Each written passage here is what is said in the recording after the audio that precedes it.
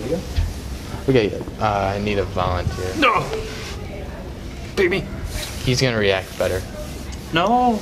Are you? No. No. I'm a real boy. Alright, so we're gonna call this a spade, not an ace of spade, just a spade. Keep things simple. What's it called? Spade. Right, I'm gonna have you hold on to it just like that. Don't move it, don't grab it too tightly, just hold on to it nice and firm. Hold it nice and low too. There. Alright, now if that's called a spade, what are we gonna call this one? Club. Right? True. Okay, we're gonna take the club, we're gonna switch them out. What are you holding on to without looking? Club. I'm holding on to a spade. Now we're not gonna look because this is kind of like a betting game. So I'll show you, but you can't look. Alright? So I'm holding on to the spade, you're holding on to the club. If I go like that, do you feel me switch them? Don't look.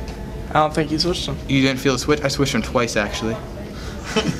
Here, when I go really fast, do you feel me switch them that time? No. You didn't feel the switch that time? Here, what's on top, what's on bottom? I think it's the ace on top. Ace of Ace what? of spades and the ace of clubs on the bottom. Would you put money on that? No. Alright, flip them both over. Dang. What?